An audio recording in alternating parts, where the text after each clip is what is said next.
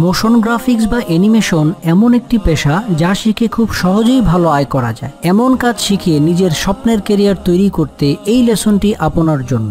এই লেসনের সম্পূর্ণ ভিডিওতে দেখানো হয়েছে কয়েকটি গুরুত্বপূর্ণ ফিচার। প্রত্যেকটা ফিচারের বিভিন্ন সেটিংস ও এর ব্যবহার ভালোভাবে আয়ত্ত করার জন্য পুরো লেসনটি দেখুন। সাবস্ক্রাইব করুন হালাল আইটি টিউটর চ্যানেলটি এবং বেল আইকন চেপে রাখুন নতুন ভিডিওর খবর পেতে। মেহেরবানি করে ইসলামের নিষিদ্ধ কাজে গ্রাফিক্সকে ব্যবহার করবেন না।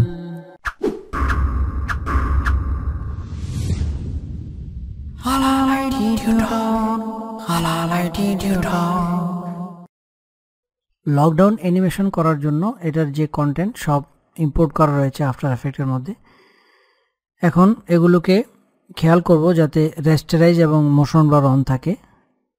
এখন জাস্ট রাইট বাটন ক্লিক করে নিউ, এখান থেকে নাল অবজেক্ট সিলেক্ট করে নেব, অর্থাৎ নাল অবজেক্টের সাথে প্যারেন্ট করে এখানে জুম করে হাউজের কাছাকাছি চলে যাবে। তারপরে পুরো স্ক্রিন দৃশ্যায়িত হওয়ার পরে এই টেক্সটগুলি অ্যাপিয়ার হবে এবং এগুলোর মধ্যে উইগেল, জাস্ট সিম্পল অ্যানিমেশন, কিন্তু নাল অবজেক্ট সেটিং করে এটাকে অ্যাডজাস্ট করার মাধ্যমে অ্যানিমেশনটিকে আরও দৃষ্টিনন্দন কিভাবে করা যায় সেটাই দেখবো আমরা এই প্রজেক্টের মধ্যে। এখন নাল অবজেক্টের সাথে আমাদের কন্টেন্টগুলিকে প্যারেন্ট করব। এখানে সবগুলি কন্টেন্ট প্যারেন্ট করব না, জাস্ট শুধুমাত্র এই যে ব্যাকগ্রাউন্ড যে লেয়ার রয়েছে এই ব্যাকগ্রাউন্ড লেয়ারকে আমরা প্যারেন্ট করব। ব্যাকগ্রাউন্ড লেয়ারকে প্যারেন্ট করার জন্য এখান থেকে এই প্যারেন্টের আইকনে ক্লিক করে ড্র্যাগ করে এই নাল ওয়ান এটা সিলেক্ট করে দিব, তাহলে এটার সাথে প্যারেন্ট হয়ে যাবে। এবং আমরা এখান থেকে সাথের যে টেক্সটগুলি রয়েছে, অর্থাৎ এই যে এল ও সি, এই যে টেক্সটগুলি রয়েছে, এই যে এখানে নিচের যে টেক্সট, এই সবগুলিকে একটু পরে আমরা অ্যাপিয়ার করব। এখান থেকে 3 সেকেন্ড 15 ফ্রেম এখানে টাইম ইন্ডিকেটরকে নিয়ে এখান থেকে সবগুলি লেয়ারকে সিলেক্ট করে লেফট থার্ড ব্র্যাকেট দিয়ে টাইম ইন্ডিকেটর যেখানে রয়েছে সেখানে নিয়ে গেলাম। এখন টাইম ইন্ডিকেটরকে 0 পজিশনে এনে আমাদের কাঙ্ক্ষিত অ্যানিমেশন তৈরি করব। আমরা পজিশন এবং স্কেল প্যারামিটারস অ্যাড করব। এই জন্য নাল ওয়ান, নাল অবজেক্টকে সিলেক্ট করে কিবোর্ড থেকে পি প্রেস করব এবং কিবোর্ড থেকে এস প্রেস করব, তাহলে পজিশন এবং স্কেল প্যারামিটারস চলে আসবে।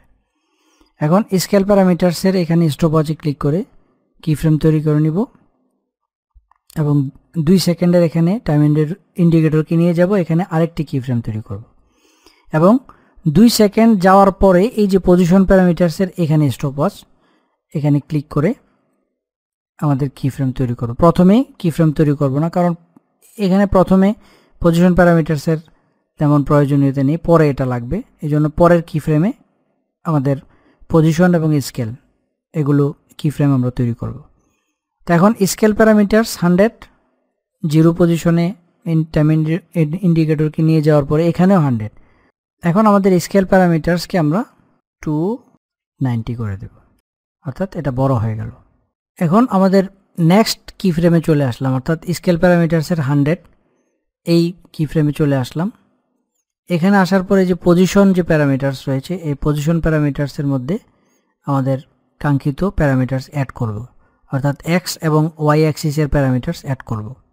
এখানে 640 রয়েছে, জাস্ট এখানে 250 লিখে দেব আর স্কেল প্যারামিটারস লিখে দেব 276। এখন এই যে পজিশন প্যারামিটারসকে এই যে এখানে ড্র্যাগ করে একটু উপরের দিকে উঠিয়ে দিই, তাহলে এটা পারফেক্টলি উপরের দিকে দেখা যাবে।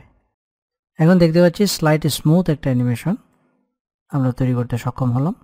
এখন আমরা 3 সেকেন্ডের এখানে চলে যাব, টাইম ইন্ডিকেটরকে 3 সেকেন্ড এক্স্যাক্টলি এখানে গিয়ে স্কেল প্যারামিটারস 100 এবং পজিশন প্যারামিটারস আগের প্যারামিটার এটা করে দেব 360।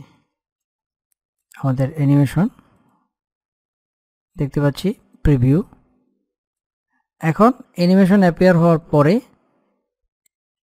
বাকি যে লকডাউন যে শেপগুলি রয়েছে এগুলো অ্যাপিয়ার হবে। এখন আমাদের এই যে এল টেক্সট এল এবং বাকি সবগুলির মধ্যে এই শুধু এই যে নিচের করোনা ভাইরাস ডিজিজ যে টেক্সট এটা ছাড়া বাকি সবগুলির মধ্যে আমরা উইগেল ইফেক্ট অ্যাড করব। এক্সপ্রেশন আমরা সিলেক্ট করে কিবোর্ড থেকে পি প্রেস করব, কিবোর্ড থেকে অল্টার প্রেস করে লিখে দেব WIGGLE উইগেল 2,8 এখন এই কোডটাকে কপি করে সবগুলির মধ্যে পেস্ট করে দেব। দেখতে পাচ্ছি আমাদের উইগেল ইফেক্ট অ্যাড হয়ে গিয়েছে। একে একে সবগুলির মধ্যে অ্যাড করে দিব। কিবোর্ড থেকে পি প্রেস করে অল্টার প্রেস করে ক্লিক করব, কন্ট্রোল ভি। তারপর উপরের লেয়ারকে সিলেক্ট করব, কিবোর্ড থেকে পি প্রেস করে অল্টার প্রেস করে ক্লিক করব, কন্ট্রোল ভি প্রেস করব। এভাবে সবগুলির মধ্যে শুধু এই যে টেক্সট ছাড়া বাকি সবগুলোর মধ্যে উইগেল অ্যাড করে দেব।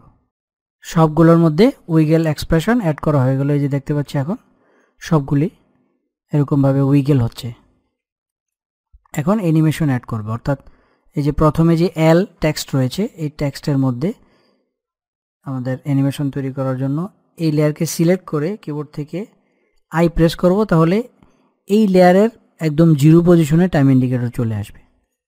এখন কিবোর্ড থেকে পি প্রেস করে পজিশন প্যারামিটারস অন করে নিব।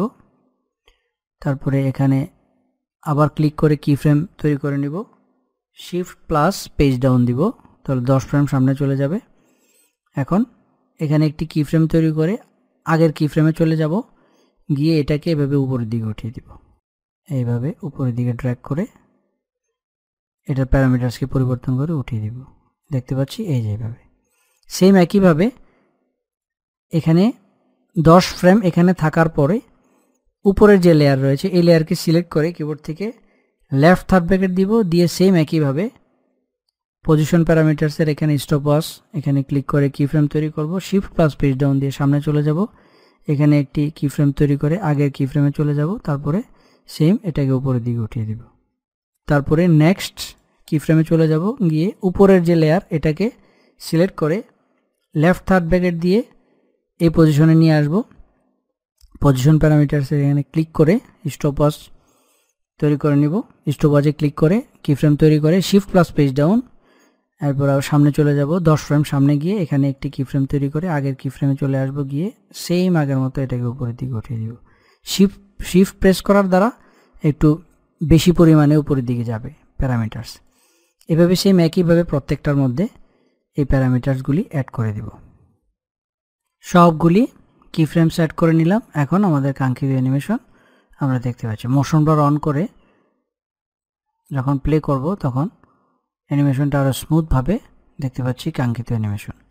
এভাবে খুব সহজে পজিশন প্যারামিটারস এবং বিভিন্ন লেয়ারের প্যারামিটারসকে পরিবর্তন করে এরকম চমৎকার অ্যানিমেশন আমরা খুব সহজেই তৈরি করতে সক্ষম হব। এটার প্রজেক্ট ফাইল থাকবে, প্রজেক্ট ফাইল থেকে দেখে নিতে পারবো পুরো প্রজেক্টটি এবং এটা ব্যবহারও করতে পারবো আমাদের যে কোনো প্রজেক্টের মধ্যে। আজকের লেসনটি এই পর্যন্তই ছিল।